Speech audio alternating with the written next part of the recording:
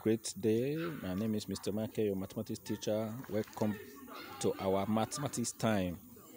So, previously we have done something about multiplication over addition with alphabets. But today we'll be doing multiplication, distributive rule of multiplication over subtraction with alphabet. Our last class was on addition with alphabet, while this one is going to be on subtraction with alphabet. Now, the first example here says, let us evaluate using distributive properties. 6 into, bracket open, x minus x, bracket close.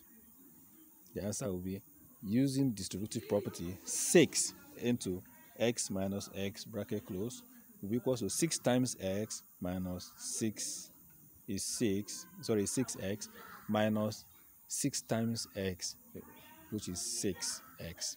That means 6x minus 6x equals to 0. X cancel x, 6 cancel 6. So 6 minus 6 is 0, x minus x is 0. So the answer is 0. Very simple. Also, we will say that in this pattern that we are seeing here, we evaluate using distributive property 6 bracket open x minus y bracket close. So using the distributive property, we say 6 times x minus 6 times y. 6 times x is 6x, 6 times y is 6y. The answer remains as it is because we can't subtract, because x and y are two different alphabets. So we cannot subtract x from y or subtract y from x.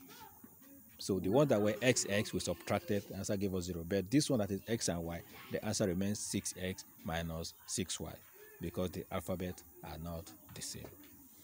So let's try this at home. Number 1 says 6 bracket open 3 minus 2 bracket close. Then number 2, 7 bracket open 2y minus y bracket close. Then number 3 says 8 bracket open x minus y bracket close. Do your best you can. I know you can do it. There's nothing different apart from what we've just done. If you're confused, we'll play it, see the steps again, and you come back to your evaluation questions.